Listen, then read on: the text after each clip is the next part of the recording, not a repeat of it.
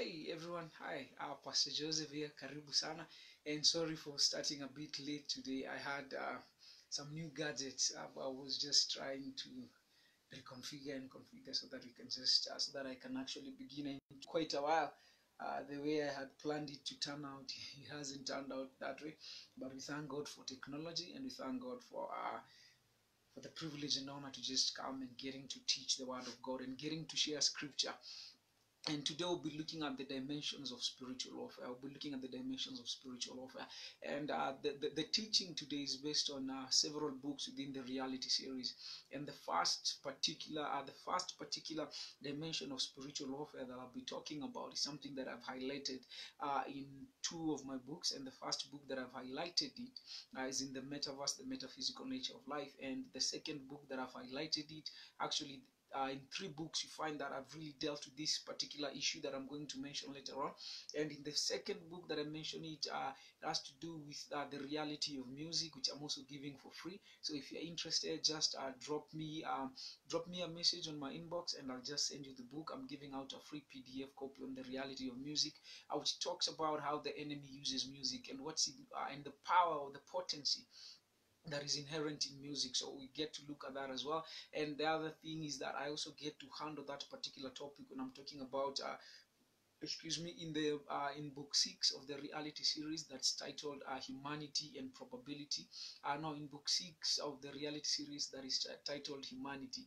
And in book 5, which is also titled book 5 is titled Reality and Probability, and I also get to talk about this a little bit. So I'm just teaching this particular topic, and this topic is scattered within the reality series. And presently you're working on probably it's going to be either book 9 or book 10 within the reality series. And we'll be talking about consciousness. We'll be talking about consciousness. What exactly is consciousness? And we'll be looking at understanding as well, as we are thinking about it and as we are talking about it. Do we understand because we are conscious, or are we conscious because we understand? This is a particular thing that I get to look at in the book as led by the Spirit of God. And we get to go deep into what consciousness is all about. We get to examine it. We get to examine how we exist in God and how our existence in God affects our consciousness. And we also get to look at the construction of the consciousness and the structure of the consciousness. At what particular point when God created man, did man actually become conscious? And did man understand at what particular time that man actually became conscious? And we get to look at what exactly is consciousness. We get to examine that. We get to go deep into that. And we also get to look at God's consciousness. We also get to see what exactly do you mean when we say that God is omniscient, and how does that apply to the consciousness of God? How does that apply to the being of God, to the person of God? And also we look at the human consciousness, and we get to examine, is the human consciousness in the brain, is the human consciousness in the soul, or is the human consciousness in the spirit? So we get to look at these particular topics, and we get to examine and see where exactly consciousness has proceeded from. And we get to also get a little bit deeper into that, and we look at cognitive structures, and we see how consciousness we get to even see how each and every single one of us, we exist within the same realm. We exist in the physical realm, but our experiences and our consciousness, they are very much different. It's the same consciousness, yeah, but we have different experiences within the human experience. And these different experiences within the human experience, they structure our cognitive in a certain particular way. And that means that the things that we are conscious of, the things that we are conscious of as individuals tend to vary. The things that we are conscious of as individuals tend to vary, and our experiences determine our perspective. So we also get to look at that, and we get to see, we get to actually merge that with existence in God, because the Bible says we are in Christ. We are in Christ. So being in Christ, what does that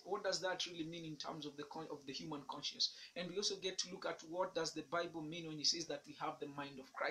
So what exactly does that mean? We have the mind of Christ. We also get to look at that in the new book that's coming out pretty soon, that's titled Consciousness. We also get to look at that. We get to examine it, and we get to see how God structured humanity. And as I said before, we get to answer one particular question. Is the human consciousness in the brain? Is the human consciousness in the soul? Or is the human consciousness in the spirit? So we get to look at that, and we get to see if it is in one of these. So how does that what are the ramifications of that in terms of, if perhaps it's in the soul, what are the ramifications of that to the spirit, what are the ramifications of that to the brain? So we also get to examine that, and we get deep a little bit into that. And the reason why I'm mentioning this book that's titled Consciousness, it's because of what we'll be looking at today in terms of the dimensions of spiritual warfare, the dimensions of spiritual warfare. And if you have your Bibles, you can just turn to the book of Job chapter 1. We'll be looking at the book of Job chapter 1. That will be where we'll actually be teaching from today. And before we get there, let's just bow down for a word of prayer. Father, we want to thank you and give you glory for today. Father, we say that you are worthy and holy, because indeed you are. Almighty God, you are from everlasting to everlasting. You are the Prince of Peace. You are holy and righteous, Abba Father. Shando braga zade bashata brakoto zede begende brada zade bakanda barede bashanda rokoto zodo zede bedegede baganda bragodo zedebe makanda bregede begede baganda bragada baganda bragada baganda bragada baganda baganda bagashete begede ba. Oh, zande breke shekete begeribo zudu bro bro bro bro rikata kajika toko soko toko ndiri gidi baganda rado jedebe de ganda garaganda garaganda garaganda bashata bagande breshete bebebe. Father, I just begin to speak against worry and fear. And I speak your peace. I speak your shalom to everyone listening, Jehovah God. I speak shalom, shalom, shalom, your peace that surpasses all understanding. That they will be anxious about nothing, but in everything with prayer and supplication, they will make, Jehovah God, their requests known to you. And the peace that surpasses all understanding, Jehovah God, will be their portion in the name of Jesus. Father, even begin to pray now that you open our understanding. Enlighten us. Let us understand these things of your word, these realities that are contained within your word, Abba Father. Let us see into the deeps of Scripture. Let us see the realities hidden in Scripture. Enlighten our eyes so that we can see the hidden things in your law, Abba Father. Reba shanda bagande ba zedebe rokoto zede baganda besheteke reba goto zete begedebe gedebe rasho toganda bagada bagada bagande reshete baganda shebrokoto bobobo.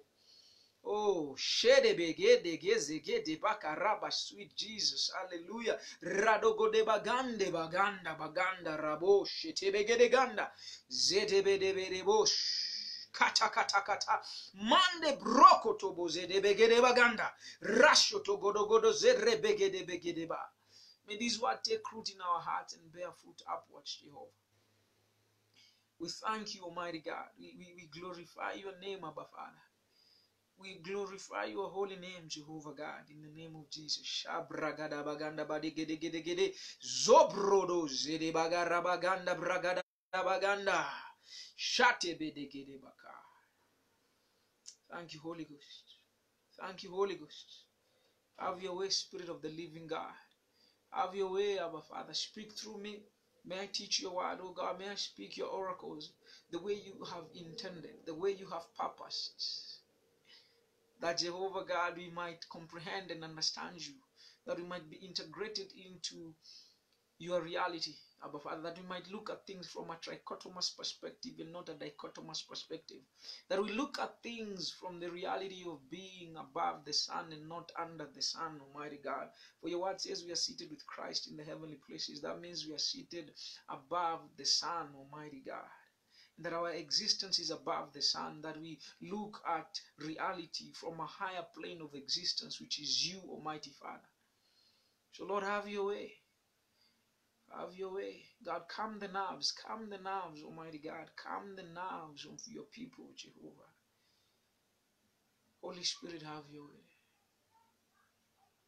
Even those that are struggling, doubting you, Jehovah God, I just begin to pray and decree and declare, Jehovah God, that their faith is getting a resurgence, Almighty God, in the name of Jesus, where they need you to reveal yourself, Jehovah. Reveal yourself, oh God. Let them pursue your being, not your hand. Some are doubting you, Jehovah God, because there are things they have waited on and you've not yet done them, Jehovah God. It's not yet the fullness of time, Lord, but I pray that their worship will be anchored on your being, Jehovah God, on your person, that their relationship with you will be based on your being and on your person, Jehovah God. Knowing your being and your person, Jehovah God. Not just focusing on the expressions of God, but on the being of God. So Lord, I pray that in the name of Jesus. In the name of Jesus. Shabragadabagande zidebe rakoto jedebaganda bagadabagaraba shetebegedeba. Thank you, Holy Ghost. Thank you, Jesus. Amen. Amen. We bless the Lord. We bless the Lord. So if you have your Bibles, just turn with me to the book of Job. Turn with me to the book of Job. And when you come and we're going to look at the book of Job, there are a couple of things that we are going to look at. And one of the things we are going to look at is, I'll just mention a couple of scriptures, because if I go on and I have to read all of them, if I read all of them, we'll not get into the teaching as much as we ought to. And I actually don't think I'm going to exhaust this particular teaching to the fullest. We might probably have to do it in series, or we might probably have to do it in series dealing with certain particular topics and so forth, or other certain particular dimensions and aspects of spiritual warfare. But the first thing that we are going to look at is the relationship between God and Job. And what we get to realize is that Satan actually came. When you read the book of Job chapter 1, Satan actually came and asked God if he could have that particular permission to tempt Job, or if he could have that particular permission to actually attack Job. And when he's attacking Job, there are a couple of things that we get to see from scripture when it comes to the attack that is propelled to the person of Job. And when we get to see this, and we get to read this later on, when we get to see this, we get to see the operations of the enemy. But when God is giving Satan that leeway to actually attack Job, there's a statement that God makes, and God says the following, that behold, when you read the New King James Version, it says God told him the following: behold, he is in your power, or he is at your power, but do not touch his person. Do not touch his person, but he is in your power. And the first thing we get to see is that there are a couple of catastrophes that follow. And among those particular catastrophes, the first one that I'd like to begin, according to the order of the teaching, is the following. The first thing that one of the attacks that the enemy, one of the ways through which the enemy attacks the body of Christ and attacks Christians, and not only Christians, but also attacks men in general, is the following. There is something known as cognitive attacks. We have cognitive attacks, and cognitive attacks are centered, just as the word says, cognitive attacks, they are centered on the mind. So they are mental assaults by the enemy. And the aim of these mental attacks is the following: to cause us to agree with a particular reality that is being projected to us by the enemy, either through people or either through the things we watch and the things that we listen to. That has to do with music, that has to do with movies. In other words, that has to do with the dimension of entertainment within the physical realm. But when you look at the book of Job, one of the cognitive attacks that Job faced came from the wife. One of the cognitive attacks came from the wife. And the wife told Job the following: you're still holding on to your integrity. Why don't you curse God and die? Why don't you curse God and die? And after that, Job tells the wife the following: you're speaking as one of the foolish women. You're speaking as if you do not know God. You're speaking as if you do not know God. And the reason why he says that, and you go and you read a little bit, you find that the focus of Job was God. The focus of Job was God. But one statement that is made in scripture is the following: that in all these things, Job did not sin with his mouth. Job did not sin with his mouth. Now, the reason why the Bible says Job did not sin with his mouth is because we speak from the abundance of the heart. We speak from the abundance of the heart. That means we speak from the construct. We speak from our cognitive constructs. We speak from our cognitive constructs. And whatever we agree with, it becomes part and parcel of our cognitive structure. And the moment it is part and parcel of our cognitive structure, we begin to speak it. We begin to speak it, and we begin to declare it. So Job did not declare these particular things, which means the following: Job did not curse God. And because Job did not curse God, that tells us that Job resisted the cognitive attacks from the enemy. He resisted the cognitive attacks from the enemy. He resisted, I again repeat, he resisted the cognitive attacks from the enemy. And in order for us to resist the cognitive attacks from the enemy, we must have something that is known as mental fortitude. We must have mental fortitude, mental strength. We must have mental strength. And mental fortitude is the ability to resist conformity. It is the ability to resist conformity. Because whenever the enemy is attacking us, cognitively speaking, he's attacking us so that we can agree with certain realities that he's projecting through people, or certain realities that he's projecting himself directly to us, and not using the channel of a person, or not using the channel of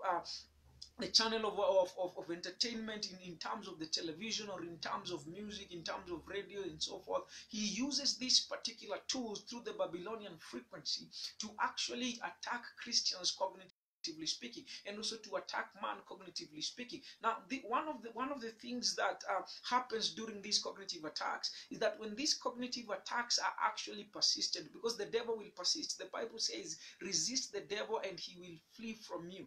Resist. You only resist that which persists. So he's a person that persists. He's a person that will persist and will persist. He does not give up that particular easily, and he does not give up easily. And for that reason, we need to have mental fortitude. We need to have mental fortitude. We need to be strong mentally speaking. We need to develop mental fortitude to the point that we know, and we also need to have discernment to the point that we know when a thought that is being projected to us is not of us. We also need to discern. We also need to discern when Satan is speaking through other people as well. Because when you look at the story, when you look at the Bible, and you look at the story of Christ, the reality of the person of Christ when Christ was existing in the physical realm, one of the things that happens is that Christ says he's going to die. Then immediately after he says that, Peter pulls him aside, and Peter is like, hey, don't say that. The Bible actually says that Peter rebuked Christ. Peter rebuked Christ, and rebuked Christ very, very strongly. Like, don't even say that. Don't even say that. Like, repent for saying that. Like, take it back. Don't say that. And Jesus said something very interesting. Jesus said the following: get thee behind me, Satan.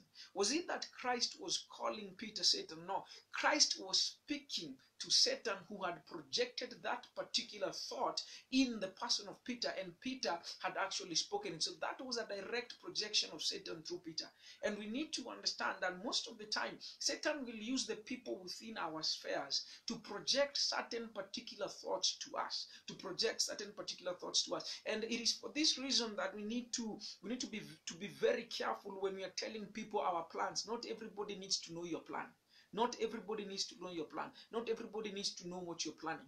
Because sometimes we inform the enemy when we're informing people. Let me repeat that. Sometimes we inform the enemy when we are informing people.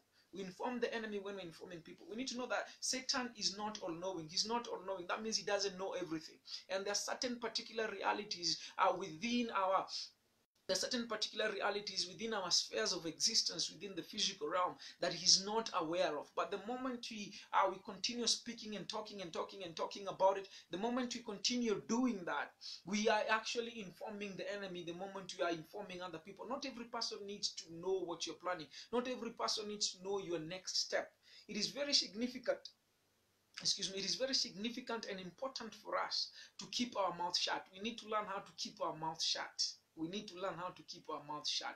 There are people we ought to tell. There are people we ought not to tell. And there are people that the moment they get to know about what you're planning is when the plan has actually come into fruition. It is when the plan has come into fruition. For many people, many believers and many people, one of the things that happens is that their plans and their project are killed in the seed stage because of talking a lot, because they meet so and so, they just say, oh, I'm doing this, I'm doing that.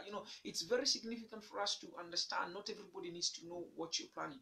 And that is why we need self-control, because self-control has a lot to do with also managing your mouth. It has a lot to do with managing your mouth. It has a lot to do with what you say and what you don't say. And the Bible says there's a time for everything. So there's a time to reveal a plan, and there's a time where this particular plan ought not to be revealed. And even when we say and we are talking and we are telling people things, we need to know that not everything can be told, and even that which is told, it is told to a particular people and at a particular time. So in terms of that, we need to be careful of our counsel. We need to be careful of our counsel. Why? There are people we tell that, you know what, I'm planning to do this and I'm planning to do that. And the moment we tell them I'm planning to do this and I'm planning to do that, other than just informing the enemy, what happens is the following. And I'm not saying that they are the enemy, but you have monitoring spirits, and when you have monitoring spirits, they just follow us, and in following us and in following other people, sometimes what happens is the following. They just take notes. They take notes. Okay, so this and this is happening, this and this is happening. That's why the Bible says in the book of Ecclesiastes, somewhere in Ecclesiastes chapter 10, but do not speak ill of the king, because a bird of the air will carry your voice. A bird of the air will carry your voice. Now, when he's talking about a bird of the air carrying your voice, he's talking about monitoring spirits. And the fact that sometimes when we are speaking to people, we are actually informing the enemy, and these monitoring spirits go and report, hey, you know what, this and this is happening, so and so is planning this and is planning that. And also, that's why we need to be careful in terms of speaking, because sometimes we'll tell someone, I'm planning ABCD, but their response will discourage us. Their response will discourage us. So it's very significant for us to know who to tell. It's very significant for us to know who to tell, because there are people we tell things, and the moment we tell them these things, we are actually introducing cognitive battles to ourselves. We're actually introducing cognitive battles. We become the setup for battles against us, cognitively speaking. That's why it's important for us to have people that we trust, to have people that we can talk to, people that can encourage us, people that can build us up, people that can pray with you, people that will tell you the truth, yes, and people that will understand where you are actually coming from. It's very significant for us to have a people that also have our revelation, because sometimes we have people in our lives, but the people in our lives do not have our revelations. And most of the friends that sometimes are existing within our spheres, they are people that do not have our revelations. And when somebody does not have your revelation, when somebody does not know your purpose, when somebody does not know your destiny, the reason why God has put you on earth, even when you're pursuing it, they can end up discouraging you, because they don't understand and know where you're heading to. They don't understand and know where you are heading to. And there is, what we also need to know is that there's particular people in our lives. There is how they see us, and there is how we've been called to be by God, but there is the expectation of people based on how they want us to be. There's the expectation of people on how they want us to be. And because of that, you find that there are people will be telling, I'm planning this, I'm planning that, I'm planning this, but their expectation of us, which is not coherent and is not reflective of our existence and the realities that God has put in us and the person that God has called us to become. Because of their expectation, which they begin to attack us, cognitively speaking. For them, they think that they are doing something good, that they are encouraging us, that they're directing us to the right course. But when they do not have our revelations, and when they do not know what God has spoken in our lives, and when they do not know where you're heading to in terms of vision, in terms of destiny, they can become a channel through which we get to actually experience cognitive attacks. They can become a channel through which we get to experience cognitive attacks. It is for this reason also that it is important for us to have the revelation of people around us, because the moment you have the revelation of a person around you, it becomes very easy for you to encourage them. It becomes very easy for you to encourage them. It is for this reason that a lot of young leaders and a lot of ministers have given up early in terms of serving God. They've given up and they've walked away. Why? Because of cognitive battles. Why? Because you find that the people where they serve and the people that they serve, they have an expectation of them, but that expectation that they have of them is not God's will for them. That is not what God has called them to become. And when people are speaking about them, when people are speaking in their life, they speak in their life and they speak about them based on their own expectation, but not based on what God has appointed for them. So it's very significant for us also in terms of when we face cognitive battles, when people speak, they say this and they say that, we need to we actually need to sieve what we listen to. We need to sieve what we listen to. We need to have what we need to do is the following. We need to sieve everything through vision. We need to sieve everything through vision. Why? Because somebody will say ABCD, somebody will say this and this, and when they say that and that, they're speaking from their expectation. They're speaking from that which they desire for you. But what they desire for you is not necessarily what God has appointed for you. It is not necessarily what God has appointed for you. So as you listen to them, run back on your knees and pray. Run back on your knees and pray and ask God, God, I've had ABCD. Somebody has advised me to do this and to do that. Is this your will? Is this your will? Then when God tells you no, You let it go and you do what God has directed you to do. Because at the end of the day, the ministry that God has put in you, or the vision that God has put in you, and the destiny that God has put in you, especially in terms of ministry, it is not your ministry, it's God's ministry entrusted to you. It's God's ministry entrusted to you. So at the end of the day, you are the one that is going to be accountable for that particular ministry that God has put in you, for what God has instilled in you. And we get to see that in the parable of the talents. We will give an account for what God has put in us. So it's very significant for us. The moment we are told this and we are told that, let us sieve it through vision. Let us ask ourselves, is this in agreement with where God is leading me? If it is not in agreement with where God is leading you, you listen. And after listening, you do what God has told you to do. Listen, but do what God has told you to do. And it's for that particular reason that you find sometimes in the church especially, or even just within the setup of friends, especially if there's no that particular understanding that, you know what, this is the direction I'm heading to. When there's not that particular understanding, what happens is people begin to speak ill of each other, because what they expected of them is not what God has called them to do. And you find that there is that particular conflict between the reality of God pertaining to a person and the expectation of a person pertaining to that particular person. And this happens especially especially when it comes to young people, and especially also when it comes to parents. Parents have an expectation of what their child ought to be, but God has ordained what they ought to be, and it's upon the parent to discern what God has called this particular child to be. And you find that most of the time when the parent lacks that particular understanding, then the parent becomes a channel through which the child faces a lot of cognitive attacks and a lot of cognitive battles, and one of the cognitive battles that we face also has a lot to do with comparing. It has a lot to do with comparing. And the enemy knows this. That's why sometimes the enemy will have us compare ourselves with so and so. And the moment you begin to compare yourself with so and you begin to conform your reality and your person to that person you're comparing yourself with, you end up rejecting your reality. And when you end up rejecting your reality, what follows is the following: that you begin to reconstitute. You begin to reconstitute your microcosmic realities, and you begin to want to be like this other person. And the moment you begin to want to be like this other person, you begin to lose yourself, and you actually end up rejecting yourself. There is such a thing as self-rejection. And self-rejection most of the time is as a result of cognitive battles. Self-rejection most of the time is as a result of cognitive battles. And it has a lot to do with comparison. At other times, it has a lot to do with experience. Sometimes you probably, especially young people, we've been in relationships with people, they've treated us bad, they've abused us. And by that, the enemy begins to manipulate. The enemy begins to manipulate our minds by telling us, you know, you're not good enough. So and so did this to you, and now it has reoccurred again. You see, you're not that good enough. You're not good enough for so and so. Nobody will ever love you because 2 people or 3 people have rejected you.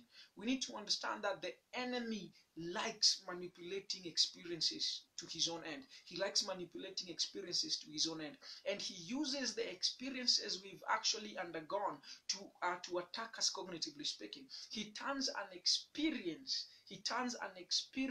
into a cognitive battle by consistently repeating it and whispering it on our minds, in our minds, like, you know what, hey, so and so did this to you, and now again so and so has done this to you.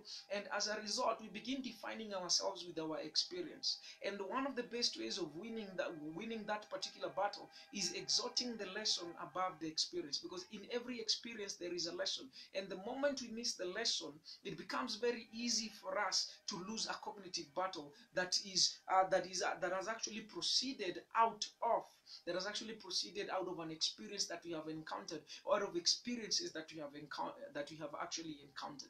So we need to understand that, and we need to move past that by realizing our experiences do not define us. That even the words of people, especially when people begin to speak ill of us, because we do not meet their expectations. Even in a church setup, it can happen when you are even probably under an authority and you do not meet the expectations of the authority. But sometimes you'll not be meeting the expectation of the authority, but you'll be meeting the expectation of God, and you'll be fulfilling God's will. Sometimes there is that particular conflict between God's will and people's will. And when there's that particular conflict between God's will and people's will, what happens is the moment we begin to fulfill God's will and we begin to operate in God's will, that there is that battles. Those battles begin to happen. Cognitive attacks begin to come when we are not conforming to the expectation of people, but we are conforming to the expectation of God. So that has a lot to do with cognitive battles. And the moment we begin to agree and the moment we begin to conform to certain cognitive battles, and we begin to agree with thoughts that the enemy is projecting, either through the media or either through the media or either through conversations. And that's why we also need to be very careful with conversations as well, because the conversations you get into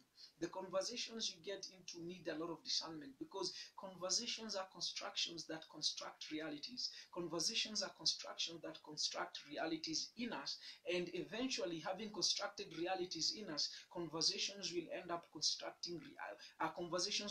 determining the realities that we construct from ourselves. They'll end up affecting that which we do. They'll end up determining that which we construct, eventually speaking. So we need to also be careful with conversations. You do not need to always speak in every conversation. You don't need to always speak in every conversation. And also, you don't need to listen to every particular conversation. Because there are certain conversations you listen, and the moment you listen to a certain particular conversation, and the moment you participate in a certain particular conversation, what you have overheard actually becomes a tool for the enemy, and the enemy begins to use what you have overheard to attack you. He begins to use it to cause you to begin to change your perspective on certain particular people. And that has a lot to do with gossip, because gossip is something that the enemy uses to project thoughts. It actually comes paired with these cognitive attacks that I'm talking about, these mental attacks that I'm talking about, thought projections, because the enemy projects his thoughts through people. He can also project thoughts by himself, and he can also project thoughts through the media.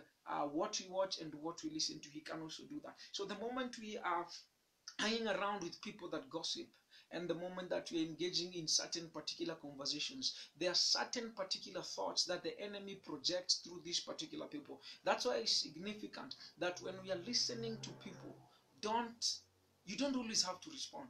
And I repeat, you don't always have to respond. You don't always have to have a feedback. Because sometimes, because you want to have a feedback, when you give a feedback, you can actually be agreeing with a certain particular thought. And when you agree with that particular thought, you end up sinning with your mouth. You end up agreeing with something that you should not have agreed with in the first place.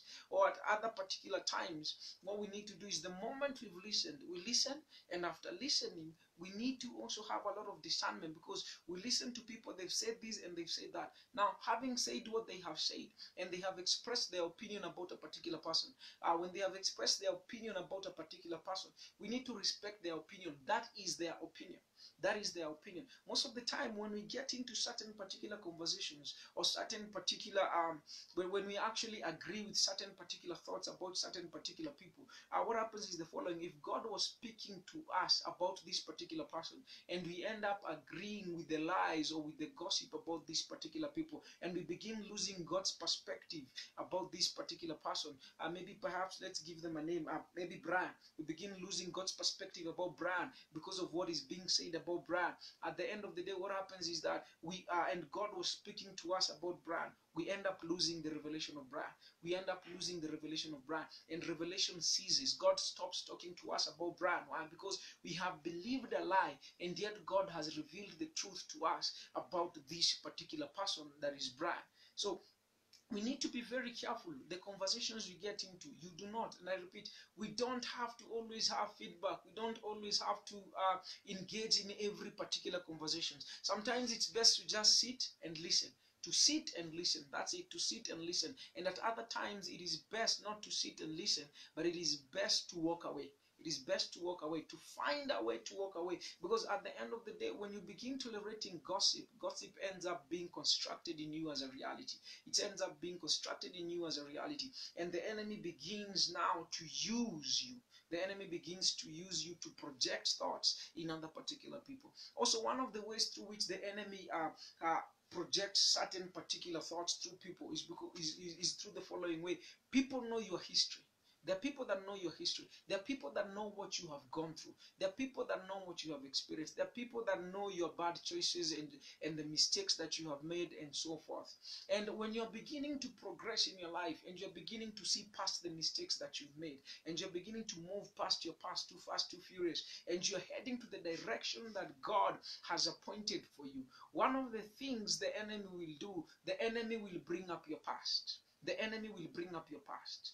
There are people that, regardless of how much you progress, regardless of how much you change, regardless of how much God uses you, they will still be holding on to your past, and they will still be talking about the mistakes you've made, and they will be exalting the mistakes you've made above every good thing that you've done and above every good thing that God has done in your life and God has done through you. So we need to also know that sometimes the enemy will use your past. The enemy will have people talk about your past. The enemy will have people talk about what you did. The enemy will have people talk about, oh, you dated so and so, you dated so and so, you dated so and so. You know, your past. The enemy will use your past because there are certain particular histories within our history that the enemy knows, and he uses these particular histories to cause us to go back to the past, or to cause us actually to give up and see, you know what, there's no point.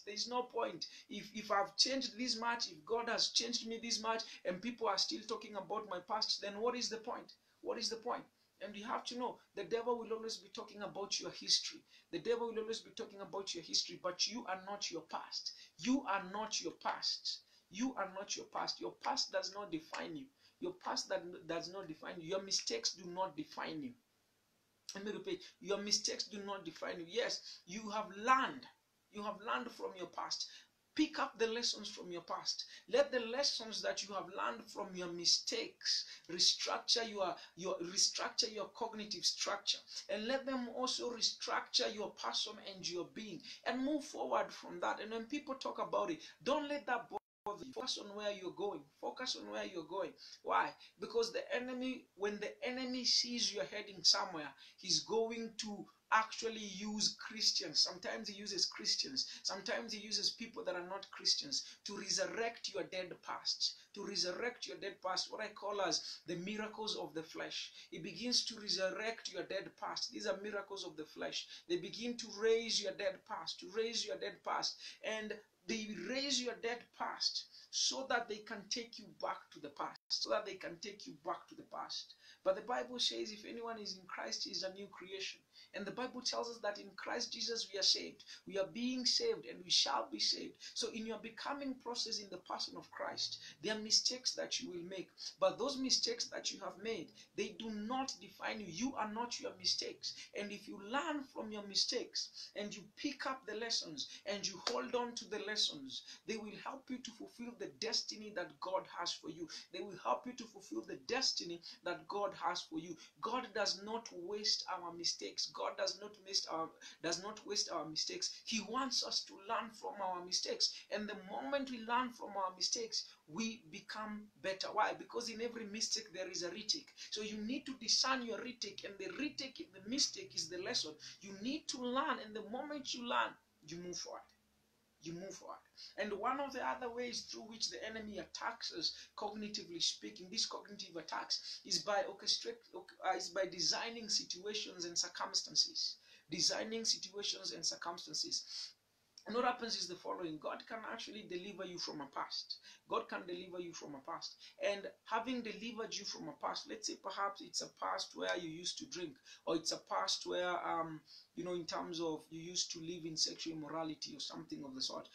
God can deliver you from that particular past. But because the devil knows about your past, he can orchestrate certain particular situations within your existence where the people that come your way, or the people that you work with, or the people that approach you in terms of a relationship, they're actually people that used to live. They're actually people that live the past life that you used to live.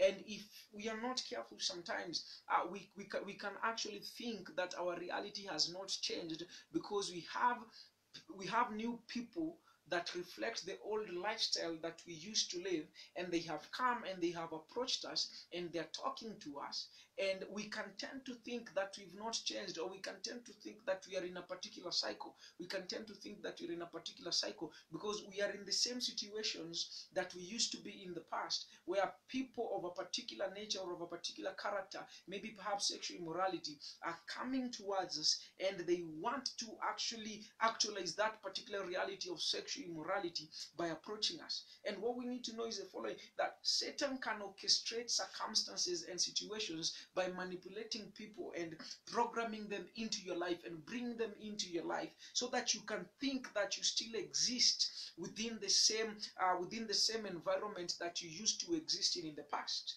And we need to know that when that has happened, we need to know that he has just manipulated a circumstance. He has manipulated a circumstance. And when he manipulates a circumstance, he manipulates a circumstance so that he can actually get to you, so that he can actually get to you. Because when you look at the wife of Job, and the wife of Job coming and telling Job, you know what, curse God and die, just curse God and die. That was a projection from the enemy. That was a projection from the enemy.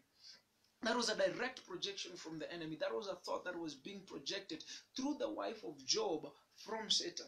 So you find that this particular circumstance and situation and setup where the wife of Job told Job the following, curse God and die, was actually a circumstantial manipulation.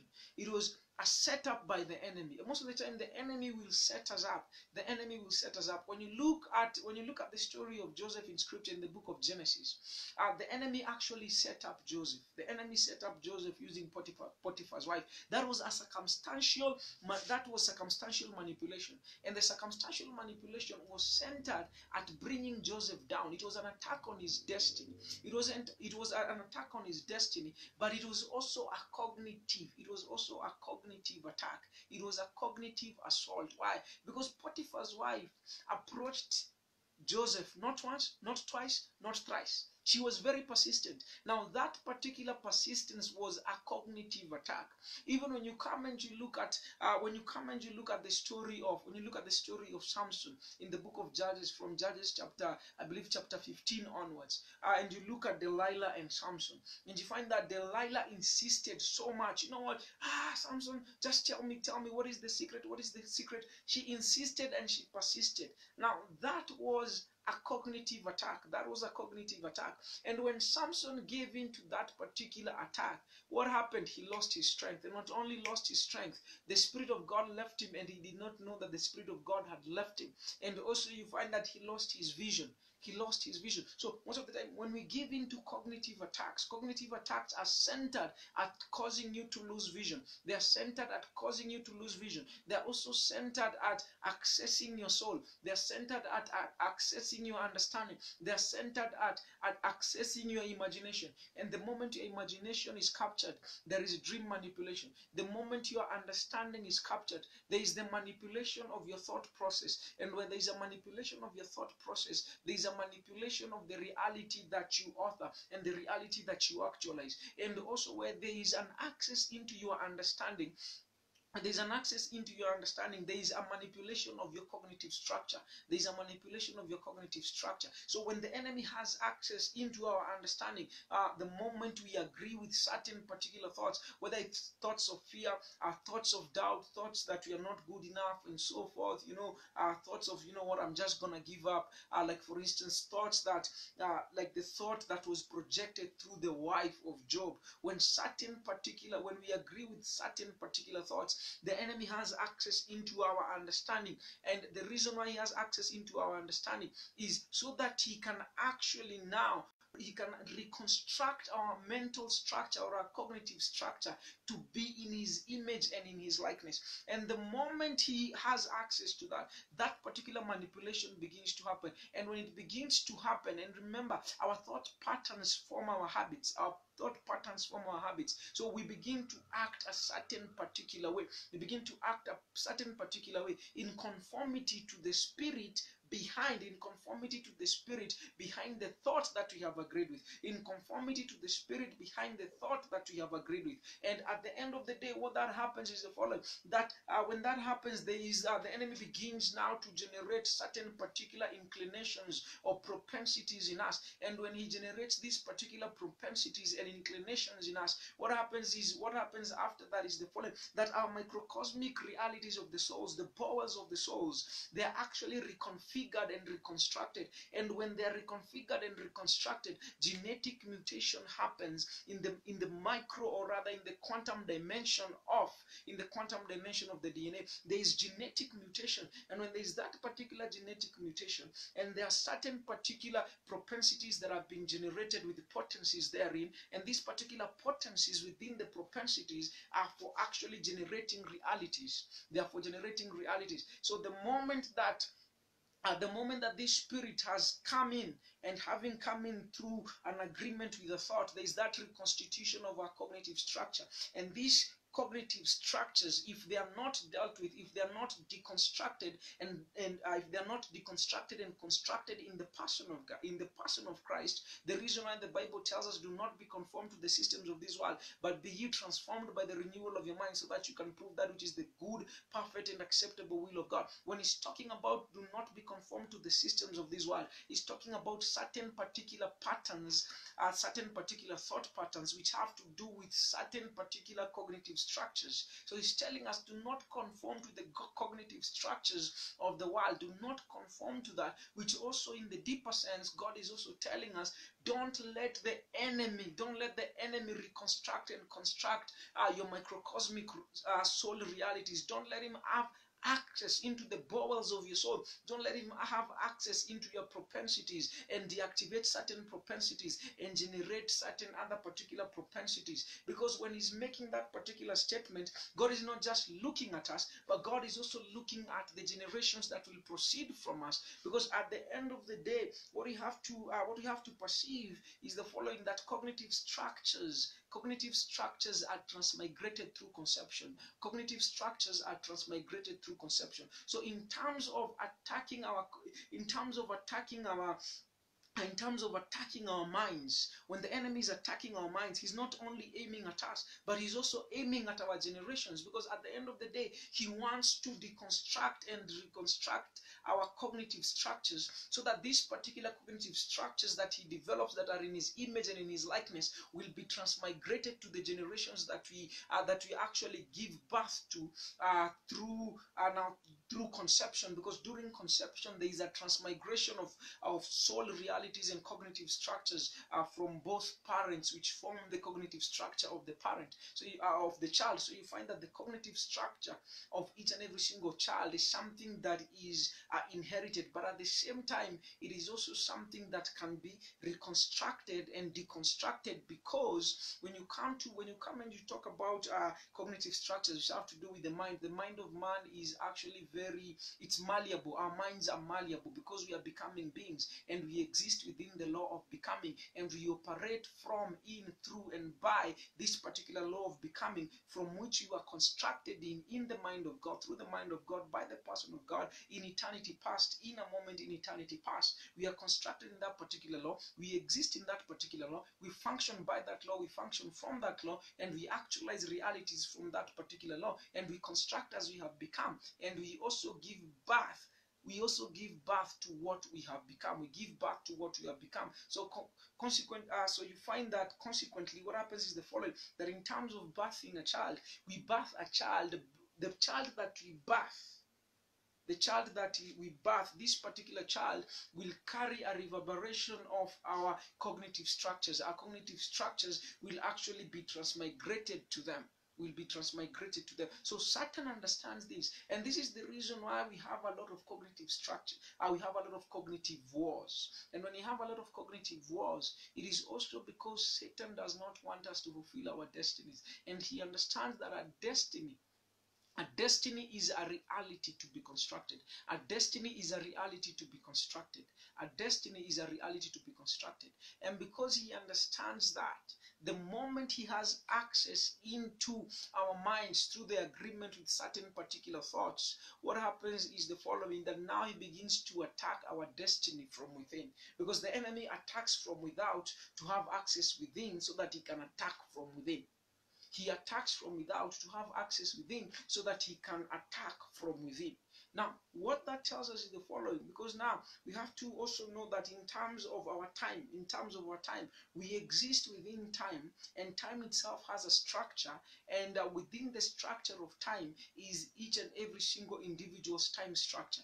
That we have our own specific time structures, and we have an intended time structure, and we have a probable time structure, and we have a foreign time structure. So these particular time structures, you find that God highlights the structure of human existence and the structure and the common structure of the time structures of men in the book of Ecclesiastes chapter 3. God highlights all of them there. And one of the things you need to know is the following, that God has set and appointed certain particular times. And these certain particular times that God has appointed, they have been appointed for certain particular realities ordained by God to be actualized within time, in a certain particular season, and in a certain time within the season. God has appointed that. So the moment the enemy has access into our cognitive structures, he's able to actually cause us to exist within, a probable reality, in a probable time structure, which eventually, when it has aggrandized, it turns into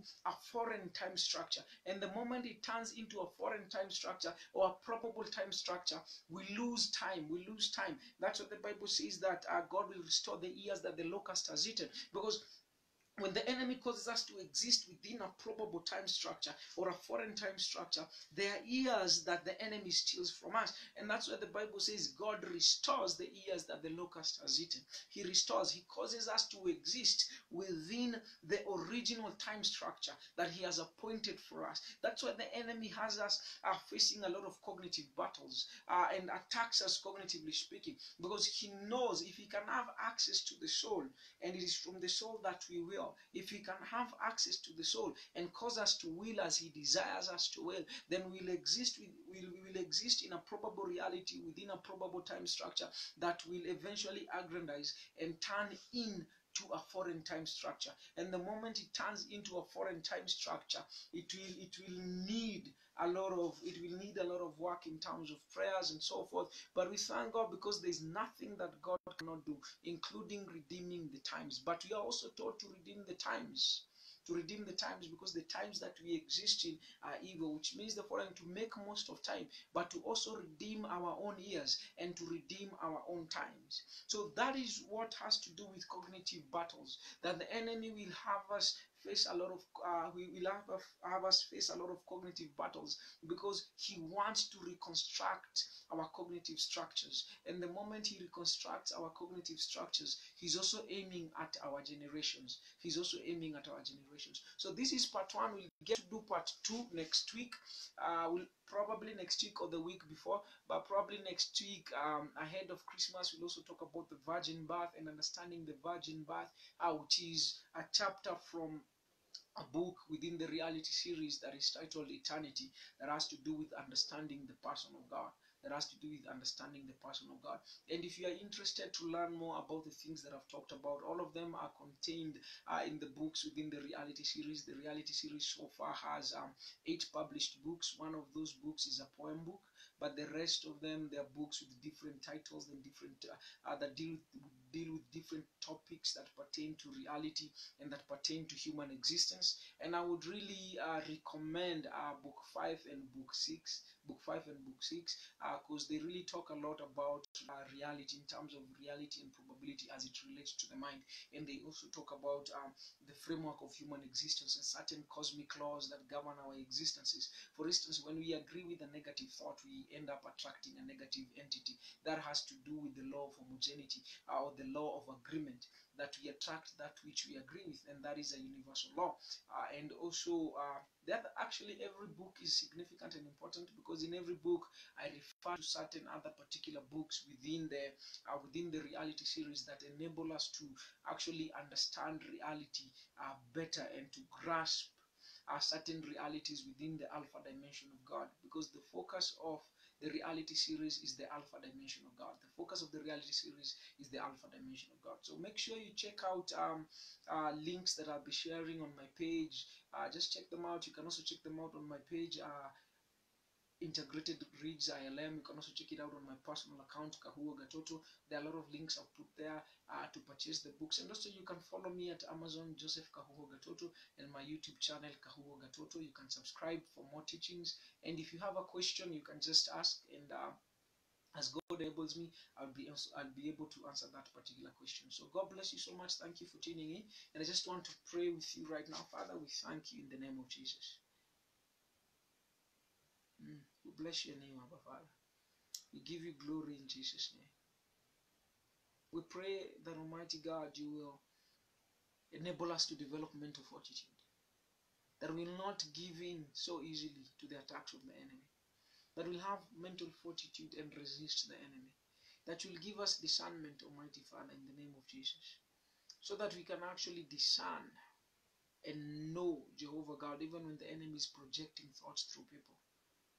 And Father, we ask for forgiveness where we have conformed to people's expectation of us, and we have not fulfilled the destiny you have called us to. We pray that you forgive us and you cleanse us from all unrighteousness. Thank you, Lord. We magnify your holy name.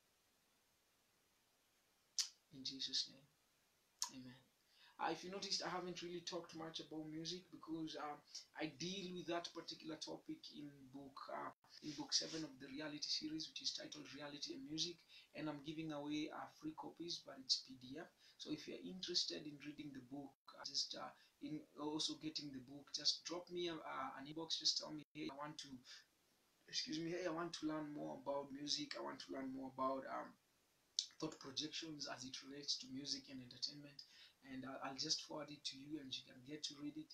And also all of the books within the reality series so far, they're available at Amazon, and some are also available at book dispository. Actually, all of them are available at book dispository. Some of them are available at Barnes and Noble, and others are available at let me see if I remember the name. Yes, at smashwork.com. So you can check them out. And also thank you so much. May God bless you. And remember to just subscribe the YouTube channel, give me a like, comment, and also remember to share. If the teaching is a blessing to you, just share it. If there's something you want me to expound on and I've mentioned it, just ask, and as God enables me, I'll give you feedback. May God bless you so much. Have a tremendous and amazing night.